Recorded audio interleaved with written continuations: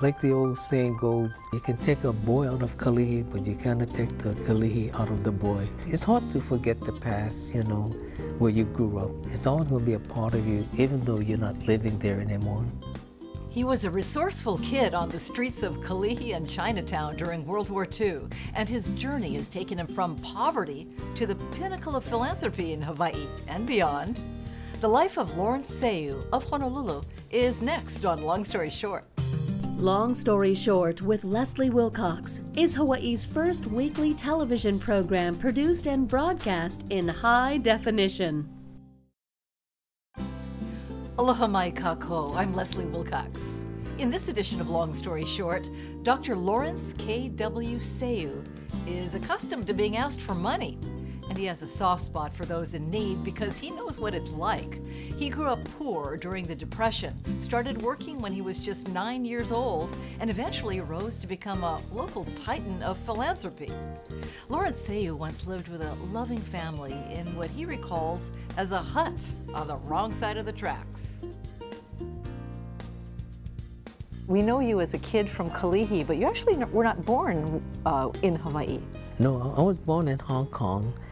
Because my dad is from Hawaii, born and raised in Hawaii, and after college he went to Hong Kong to try his luck in business, and he met my mother, who was from Shanghai, and I was born in Hong Kong. And when I was 3 years old, we came back to Hawaii. Your father was an educated man with a master's degree. Yes. Well, he was in the First World War. He volunteered actually at 17, forged his parents' signature to go to France to fight. And he received 3 Purple Hearts and participated in 7 major campaign battles. So on his way back on a troop ship, he stopped by in New York and decided he wants to get an education. So he worked his way through Columbia University, and then got his master's degree from New York University, NYU. But then you grew up poor in Kalihi. Yes. Could he not get the job he wanted? Well, here's what happened. When he went to Hong Kong to try his business, he was quite successful. Met my mother in Shanghai, and my mother, of course, came from a very wealthy family in Shanghai.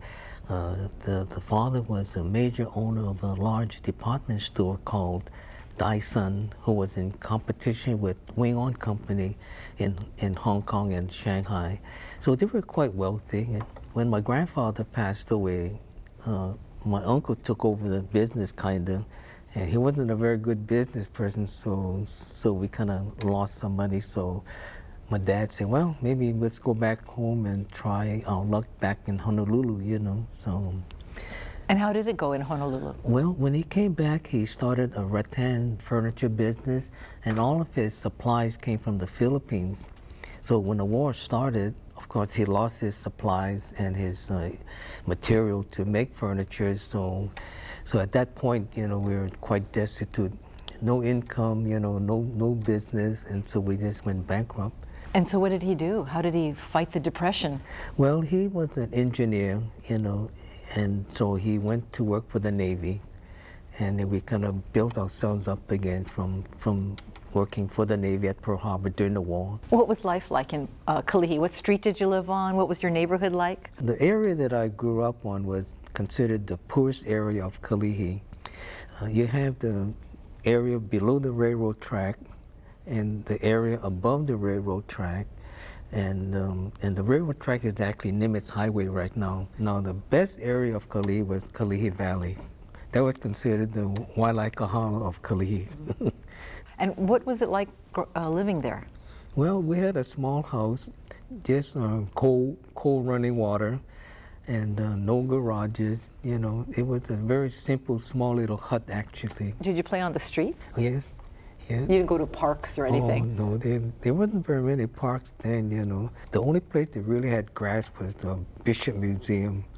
And so my brothers and I would go to the Bishop Museum every so often so we can run on the grass to get that good feeling, how it feels to run under the... And how did you get around? How did you get up to Bishop Museum? Oh, we walked. There was no such thing as a bike or you know, or riding something. We just walked. Everything was walking. Now, you started working at a very young age, and it wasn't because you were hired, it was because you made your own job. What was that all about? Well, right after the Pearl Harbor, my mother said, you know what, now's a good time to make money. I said, well, how? She said, well, you go shine shoes. I said, but I never shined shoes before. I don't know how it's done. So, so I asked my neighbors, you know, to help me make a shoebox from the orange crate. So my brother and I, my older brother, he's just about 13 months older than I am. And how old were you? I was 9.5, and he was 10.5, you know. So we managed to somehow make a shoebox, and we went to town to buy a polish to shine shoes, and we never shined shoes before. We don't have no idea how it's done. And how did you set the price? Well, it was 10 cents a shine. Okay, so, that you knew, okay. Yeah, that I knew. Well, where did you go to get your customers? We go to town, and at that time there were a lot of sailors. See, sailors are the only one that shine their shoes. The soldiers had these boots, so you can't shine the boots, you know. So sailors were mostly 99% of our customers. What was your corner? Did you have a special place? Yes, the Kalihi bunch was right across the street from Hawaii Theater on Bethel Street. And we used to call it Battle Street because we had to defend our area, you know. Was there competition among the Kalihi boys? No. We all help each other, yeah. Do you think that says something about the Kalihi neighborhood? Well, maybe because of the poverty and the closeness, that we kind of stuck together. So we're the only one in town that had what you call a gang to protect our area. So the other shoe shine boys were just stragglers. They come and go in, you know, different areas, but we had our set street, and it was very, very lucrative. Were there other ways to make money besides shining shoes? I don't know whether I should, well... Oh, it sounds like you should. Well, there was another way that I used to make my money, besides shining shoes and selling papers. You know, these young sailors, you know, they come into town and they want a good time. Prostitution was legalized, and so they would show me, you know, bad pictures and say, "Hey, sonny boy, where can I get some of this?" I said, I don't know where it's, and he said, "Well, take me to the place." I said, "I'm not going to take you unless you pay me first." He said, "What do you mean?" I said, "Well, you each give me a quarter, and I'll take you folks, you know, and show you." More than shoe shines. Yeah, I clean up, you know. Some days I really did well. And you were how old now? Are you? No, 10 years old. I was 10. So once we arrived, you know, at the place, I said, "Okay," I said, we call them mates, you know. I said, "Okay, mate, here's the situation. This corner is Caucasian. I always call them Howleys. This corner is Howley girls. It's $10. Across the street is local girls, but young and pretty. It's $5. And I said, on this corner is older local girls. This is $2. Wow. I used to be the grocery boy for one of the madams, and every Saturday I would meet her at, I think, about 10 o'clock in the morning, and I would go Chinatown shopping with her, and I would carry her bags, you know, and then we would go back to the house of prostitution. Did your mother know you were doing this? No, I wouldn't dare tell her. And how long did you do that? Starting at 9.5? Yeah, until the war ended. And how much of a help was it to your family? Or, well, what did you do with the money? Did it all go to your family? What I usually do is at the end of the day, I would cash in the coins for dollar bills. And on a good day, on a Saturday, we make as much as $10 on a good day. So I would cash it all in for dollar bills, and we'd bring it home to my mother. We'd give it to her. The whole thing? Everything. You didn't even go get a soda? No. In fact, we never ate lunch, you know, when we were shining shoes. We saved, you know, as much money as we can. So one day my mother said, "Oh, what did you folks have for lunch?" I said, "We don't eat lunch." And she said, "Why not?" We want to save the money, you know. So she gave us a good scolding, said, "From now on, you have to go to eat, and you have to eat lunch." So right on Hawaii and Battle Street was a fountain, You know, the old-fashioned fountain where you come up on a stool and you sit and be served on a counter. Yeah, right. Ice cream floats and everything. Yeah, right. So what we did was, between my brother and I would eat first, but I was younger. So we ordered a tuna sandwich and 2 Cokes. And you'd have half sandwich each? Yes, we split the sandwich. Because you were saving money still. So I would have my own Coke, and my brother would have I eat half of the sandwich, and then when I'm done, he would hop on a stool and he has his half of the sandwich. So that $10, how much did that help your family in the money of that time? Well, in the early 40s, $10 goes a long ways. I understand you started going to private school and paying your own tuition? Yes. Could that be true? As a 5th grader? You know, the tuition then at St. Louis was only $150 a year. And when you shine shoes, they make maybe $3, $4 on a weekday, and then maybe $7, $8 on a Saturday. Well, you were doing it weekdays too. Oh yeah, after school. So that's why John Henry Felix always said, "Oh, we make more than our parents." So, was that true, literally? Well, almost. Yeah, we did make some good money, you know. Now he was a Papakolea boy that you kind of took under your wing, your gang joined up with. Yeah. So. And he's your close friend to this day.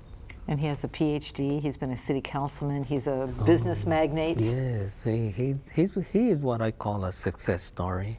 Right about this time, I know you decided you wanted to be a dentist at this early age. Yes, from the age of 12, I told myself I want to be a dentist. Why? While I was in Puhali school, all the poorest of the poor were entitled to go to Palama Settlement for the dental work. To be poor, you don't qualify. You gotta really be destitute, practically almost.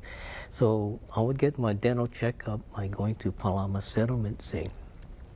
And one time I had a very, very passionate, gentle dentist that was so painless and caring and careful that impressed me so much that I said, you know, someday I want to be a dentist and be like him. And from that time on, you were used to pretty much taking care of yourself. Yes. After the war, I got a job as a service station attendant or mechanic helper, but I'm always working, you know, since I was 9 1/2.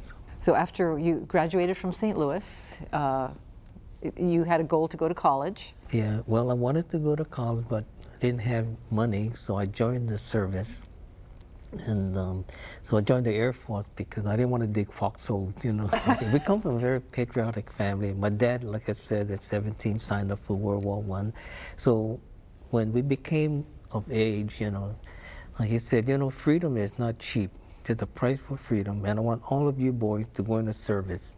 I don't want to see you guys get drafted. So my oldest brother went in the Navy. My other brother went into the Army Airborne paratrooper. And then my younger brother went into the Marines, and I went into the Air Force. So you're in the service, and you're earning a GI Bill, right? Yes. So the GI Bill I got was $75 a month, and if you were married, you had an additional $75. So with $150, I started college. You got accepted to dental school after college. Yes. So of course in college, you know, I had to work my way, you know, through college because the GI Bill didn't cover all of it, and then she worked as well, yeah. And did you have kids while you were still in college? Yes, So when I started dental school, I had 2 children already, so. And dental school, I always think of that as, you know, it's a professional school and people don't work while they go, but you worked full-time in dental school. I had to work. There was no choice, you know. So what I used to do was school get through at 5, and I would go to school reach my workplace at 6, so 6 to 12 every night. And then I get home by 1 o'clock, and then I would eat my dinner and study and until 6:30, and then I get up to go to school. And was the dental training what you hoped it would be? Did you love it? Because this is something you had decided so long before. I enjoyed every minute of dental school. I really enjoyed the challenge, and what I learned every day was new. That I graduated tops in my class. In spite And you of went to a very working. good school as well. Yeah, Northwestern at that time when I applied was the #1 dental school in the country. It was known as the John Hopkins of dental school. Most pre-med students would apply to John Hopkins, and most or all pre-dental students want to apply at Northwestern. So you not only got in, but you were top of class. Yes, my children would ask me, "Hey, Dad, what makes you so motivated?" And I would say, I'm tired of being hungry and poor and people looking down on me, and I want to make something out of myself to escape the stigma of Kalihi. Now, your kids didn't have that stigma, and presumably they didn't grow up in Kalihi. No. So do you consider them blessed, or do you think maybe everybody needs to grow up in Kalihi and understand the hardship? Well, that's a very good question, because I let them know that, that I grew up in Kalihi, and that it takes a lot of discipline and appreciation to get out of Kalihi. And that what they have now, they should appreciate, because they don't have to go through the hardship to learn what I've learned. But do they have the same motivation you did? Well, for some reason they must have, because they all did quite well in their professions. Have you actually retired? Because it seems like you're at your office a lot. You're still involved, and if you retired, you must have done it fairly recently. Yes. Well, after my wife passed away, before she passed away, she made me promise her that after she's gone, that I would quit my practice, because she feels that even while she was alive, I put so much hours into my practice that without her, probably I might work myself to death, So she said, "Okay, honey, you gotta promise me when I'm gone, you have to quit your practice and enjoy life." So a year ago, April the 1st, 2010, I officially completely cut myself off from my practice. And do you miss it? I miss my patient. The dental work itself, is a source of income, but I miss the interaction with my patients. They were like family. Every 6 months on their checkup, it's a nice family reunion, I remember the kids and their accomplishment, and it's kind of a very, very pleasant reunion. And I miss my patient. I love them all. They're really precious to me. While Lawrence Tseu was busy running his dental practice in Honolulu, a mutual friend introduced him to the woman who would become his second wife. Bo-Hing Chan was raised in China, educated in Europe, and lived in Hong Kong. She came to Hawaii to vacation and to seek business contacts for a jewelry enterprise. She's the daughter of a famous general and the former governor of Canton. And she came on vacation, to Hawaii, and we met through a friend. I never believed in love at first sight, but after I met my wife, it can happen. Did she feel that way too? Yes, exactly. She had inherited wealth, and you were self-made.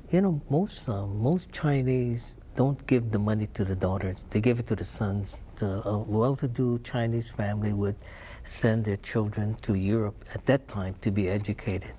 And that's where my wife went, to Oxford and University of Paris.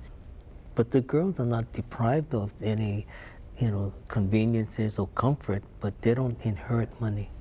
If they do, it's a very small amount. But your wife built a fortune? On her own. She was quite an entrepreneur. So you had a very close relationship, and she really influenced your thinking about a lot of things. She's very philanthropic in many ways. So she said, with the money that we have, we should share our blessings. So do continue, to help the underprivileged and help the poor. You can't take the money with you anyway, and you can't spend it all. So do some good with it and help the underprivileged. Is that something you had been involved in before? Well, I think I got part of it from my grandfather. Most people don't realize it, but my grandfather, when he came from China to help the Damon family, promote the religion to the Chinese, he established the Follow the Chinese Home with the Damon family to help the single Chinese men that have no place to go when they got old. So I think I must have inherited, some of that tendencies to help. I have to say that it's such a blessing to have the money to share with others. How do you decide who to give to? Well, my criteria is mostly to help the underprivileged children, but it all started because I was poor myself, and my dad always mentioned, and my parents, of course, mentioned that education is one way to get out of poverty. So I thought if I can help educate the underprivileged, that would get them out of poverty. Some people inherit wealth, and they can do well with the money, but if you have an education, to me, that's one way to meet up with the wealthy, to be on an equal level playing field, so to speak. What other projects have caught your attention? The healthcare is also something is important. I'm involved with the American Cancer Society because my sister and my wife passed away from cancer, so I have a special feelings to help the American Cancer Society. What's the gift you've given? And you've given millions of dollars to charities. What's the one that's given you the most personal pleasure or pride? University of Oxford is, I think, one of my my greatest accomplishment as far as getting involved with that institution. It went through, of course, John Henry, Felix, and of course my wife got her degree from a master's degree from University of Oxford, so that's how there's a tie to Oxford. Don't you have buildings named after you at the University of Oxford? The newest building at Harris Manchester College was named after my wife and I because of our contribution to that college. And you also have contributed to the construction of a medical institute? Yes, I established the Tseu Medical Institute at University of Oxford to do research in diabetes, AIDS, and cancer. With the major exception of Oxford University, Dr. Lawrence Tseu tries to put his money to work here in Hawaii. Among the many organizations he supports are the nursing schools at Chaminade University and the University of Hawaii, the Boy Scouts, his alma mater, St. Louis School, and he also sits on a number of nonprofit boards. Does life look really different to you in retirement? I mean, do you care about really different things? Not really, because while in practice I was also involved in a lot of nonprofit organizations, and when I retired I just spent more time with the nonprofit organizations. So there's not any difference really. In fact, I spend more time now because I have more time to devote to them. You were married for most of your life, most of your adult life. Yes. What's it like being single now? Well, let's put it this way. I enjoy my independence. I can come and go as I please. I don't have to account to anybody what I do. And that's very comforting. So it's a good place to be. Yes. I had a good marriage and I enjoyed it, and I don't think anybody can replace my wife. So it's no use, looking. So I'm happy with my present situation. Independent, flexible, and go as I please and come as I please. You talked about the adversity of being poor. Has there been another adversity that you think has shaped you? Because you learn more from failure than from success, and from hard times than from successful times and happy times. What affected me most was the death of my family and my loved ones, my sister, my parents, and my wife. That kind of, made me look at life with a different view, that life here is only temporary, so it's better to, to help others than give, than to receive. So that has been sort of my philosophy in life. The seed of that philosophy had been planted early on, inspired by a poem that resonated with Dr. Lawrence Tseu, even as a young man with few resources and an abundance of ambition. My sister gave me a poem book by Kalihi, who is a very famous poet. And I read through the book, and this one poem caught my eye that I felt was something that I would like to do and follow as a way of life in the future. So So I can read it, you know, if you I'd love to don't hear mind. it. Yeah. The poem goes like this. I expect to pass through life but once. If therefore there may be any kindness I can show, or any good thing I can do to any fellow being, let me do it now, and not defer nor neglect it, as I shall not pass this way again. So I feel that if I'm going to do something nice, I better do it now, because I may not be able to have the opportunity to do it again. You've had a long life, but do you feel life is short? Well, when I was shining shoes, it seemed like only yesterday. That's how fast life went by. I suppose if you enjoy your life, no matter how long you've lived, it's not long enough. Yes, you still want to do more, and you still want to help more. There's never enough time to finish your objective in life. Is there something you really need to do before you pass this way? Well, I think I've done all that I wanted and accomplished all that I wanted to accomplish. I'm a very satisfied camper. That's a lot. I don't know how many people can say that. No, I don't regret, and I've done everything that I wanted to do. I wanted to be a dentist, I wanted to be a pilot and fly and raise a family and help people and establish, you know, whatever I can to be a good Samaritan. So I've accomplished everything I wanted. There's nothing I regret that I have not done. Wow. So does that mean you can hit the snooze button? I can check out anytime. This conversation took place in 2011. In his 80s, Dr. Lawrence Tseu is not slowing down, let alone snoozing. He continues to rise hours before dawn each day to keep up his commitments, not only writing checks, but connecting people and doing everything he can to support the educational and charitable causes close to his heart. And the kid from Kalihi has made many trips to support work at the buildings at Oxford University in England, which bear the names of Dr. Lawrence and Bohing Tseu. For PBS Hawaii and Long Story Short, I'm Leslie Wilcox. Mahalo for being with us. For audio and written transcripts of this program and all episodes of Long Story Short with Leslie Wilcox, visit pbshawaii.org. My dad gave me a lot of advice, and so did my mom. What I remembered very clearly was when he told me one time, he said, you know, son, the average person learns from experience, but a wise man learns from experience of others. So when I hear things and I listen, and I would learn from what I hear, and I try to avoid that mistake.